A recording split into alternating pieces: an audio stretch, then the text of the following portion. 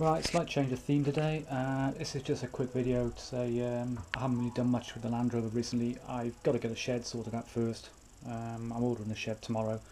Once that's happened, then I can move all the junk out my garage and then carry on in a week or two, hopefully. So one of the things I've got to do now, because spring is on the way, is get my Harley back on the road.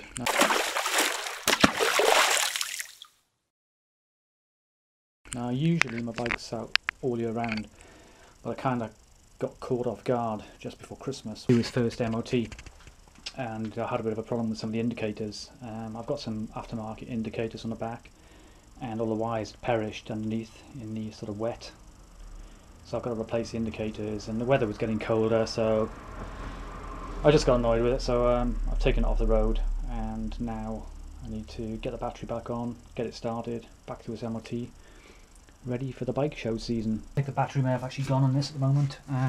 Charged it up overnight, so I'll see if I can get it started. Last time I was playing around with this battery, I had the alarm going off constantly.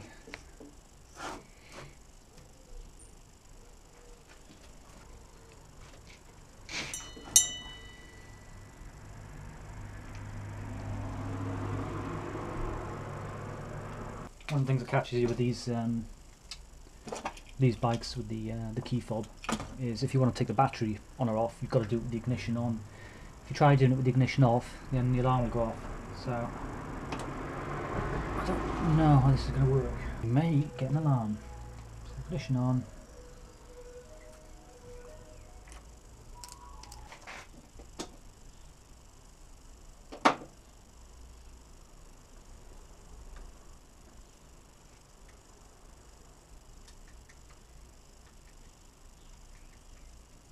I think, because the alarm's going off now, I think the battery in this key fob is gone. That's really annoying.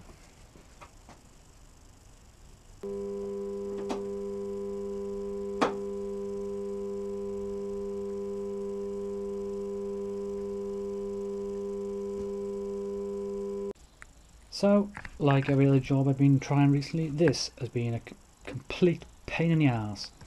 So I came out here today, all I wanted to do is start my bike. Charged the battery up last night, put it on, nothing. Got my new Land Rover battery down there, tried that, nothing. Checking batteries and key fobs, run about 2.5 volts. I know the battery's supposed to be 3 volts, but I thought, well, it can't be the key fob that's the problem. I mean, both of them, neither of them were working. So, after pulling my hair out for half an hour, I finally put a new battery in the key fob. 3 volts. And the ignition's come on straight away. As to whether it starts, let's see. So I'll probably get told off by my son for swearing a minute ago. Whilst stripping down the Land Rover, I managed to lose one of the bolts that goes on the battery, so I'll have to find that later. One of the things you need to do with this is when you put the battery back on, is make sure the ignition's on, otherwise the alarm will go off, as I found out one Sunday morning. And of course you take the battery off then and it's got the backup battery and the alarm, so that thing carries on going off for ages.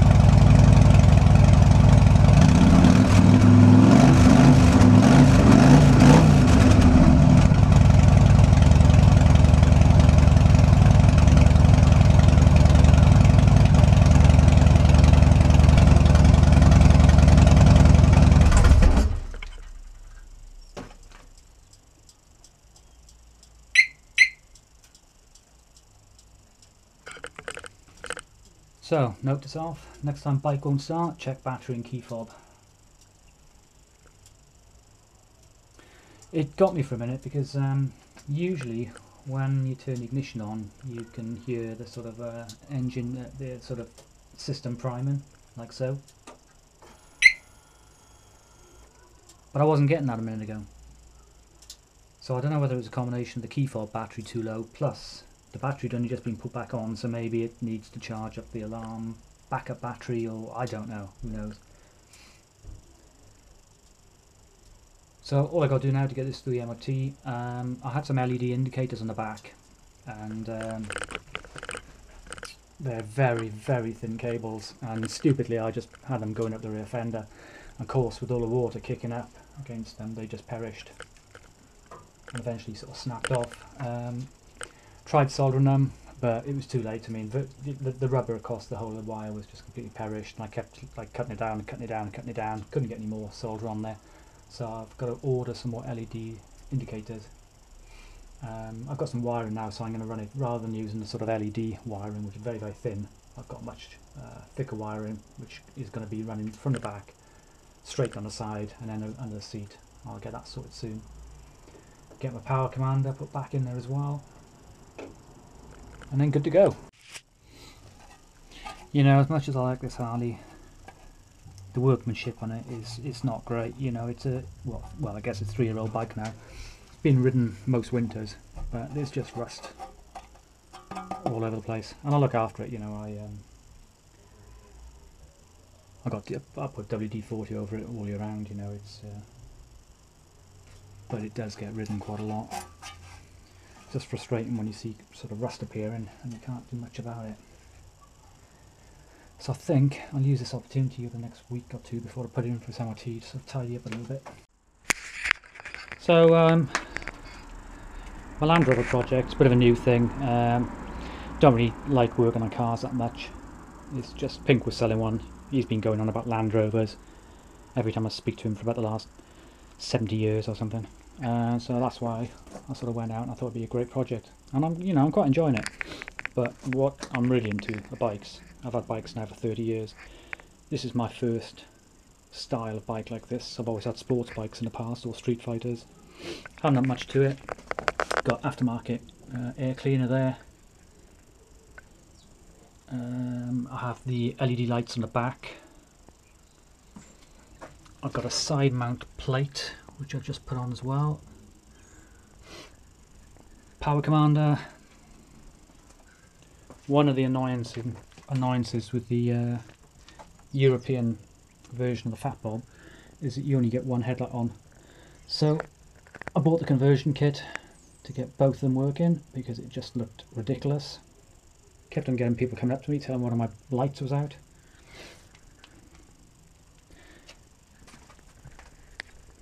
Vance and Hines pipes, absolutely awesome. Unfortunately, I had a little bit of an accident last year on ice on the end of my road. Didn't actually come off the bike, just leant it over and spun around a few times. That was annoying because these are £600 exhaust. Luckily it's not actually on the exhaust itself. This is like a heat shield that goes around it. I'll get around to fixing that at some point.